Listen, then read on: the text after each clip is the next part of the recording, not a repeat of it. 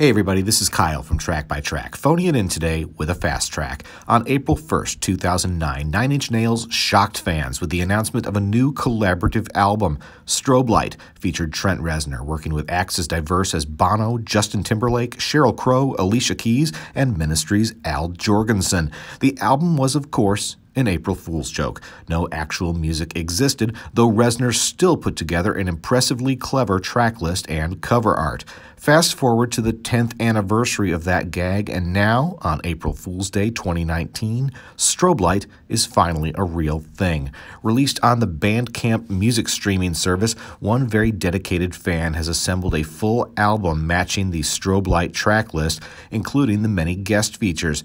The album has been assembled using samples of music by Nine Inch Nails, as well as from the various guest vocalists. Now, while I won't necessarily call this essential listening by any means, I must admit it surprises me that it took 10 years for someone to actually pull this legendarily fake album together.